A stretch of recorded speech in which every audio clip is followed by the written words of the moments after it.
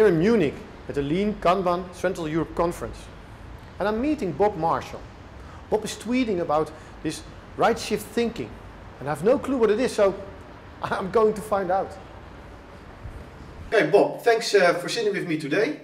I've heard a lot of rumor about this right shifting thinking.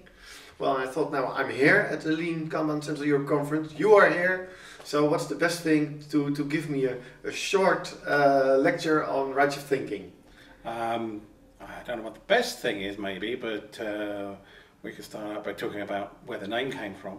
Maybe that's good. Yes, please. And for me, I was looking at Steve McConnell's curve in one of his books, 10 years ago now, and it just seemed to me that this is the curve is basically a kind of left shifted or left skewed bell distribution curve, and it tells us that there's many organizations in the industry which are over to the left in the kind of low performing bracket, low effectiveness, inability to get things done, a lot of waste going on, but there's a long thin tail to the right, which where there are relatively very few but much more higher performing organizations. They can be at least 5 times more effective than the norm, and so right shifting just says if you're an organization and you want to become more effective, use your resources better, increase your margins maybe, or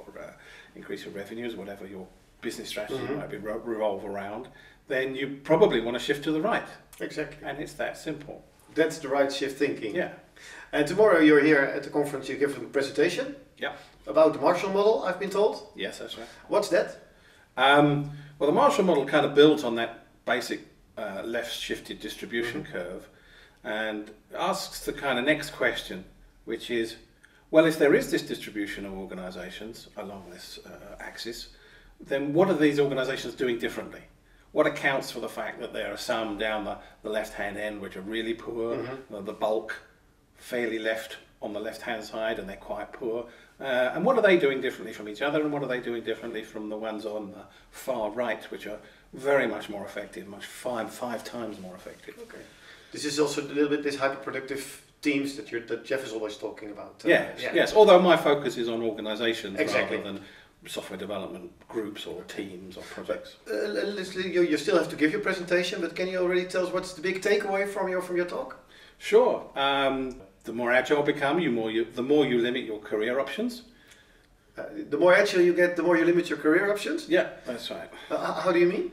A lot of software developers are driven to become more agile because they feel it's the right thing to do. It's congruent with the software craftsmanship movement. You're becoming more capable as an individual, as a professional. But if you look at the right shifting distribution curve, what it actually means is you're shifting to the right, but the organizations within which you can find jobs are not, and therefore the pool is getting shallower and shallower of organizations you can find good jobs in. On the other hand, the big takeaway then also for the companies would be, if you want to have the best talent, right shift your company. Yes, absolutely, because that's where the good people are going to be trying to find work. Okay. Well, Bob, thanks for the clarification.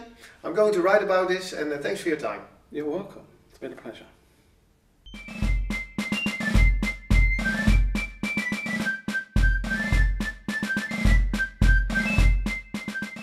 When we're discussing Agile, most of the time we're talking about teams, projects, companies.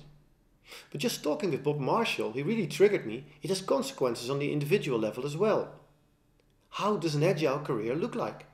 I mean, when you're doing software development, you get introduced to XP, Kanban, Scrum. You see how things can be different. In fact, you learn how to do things well. And it's fun to be successful. It's fun to be in a team where the time from concept to cash is as short as possible, where you're able to really delight customers by bringing them value. But if you've experienced that and you're ready for the next step in your career, not all companies comply to you, because you don't want to go to companies that are doing worse. So, in fact, he's right. By right shifting your career, you're limiting your opportunities. On the other hand, I think there's good news too. I mean, companies want to be successful as well. So if they want to hire the best talents, it's obvious what to do. They need to right shift as well. So, the more people get introduced to Agile, the more people learn how to do things well, the more companies will see it's the only way forward. Because if you want to have the best talent, you need to right shift.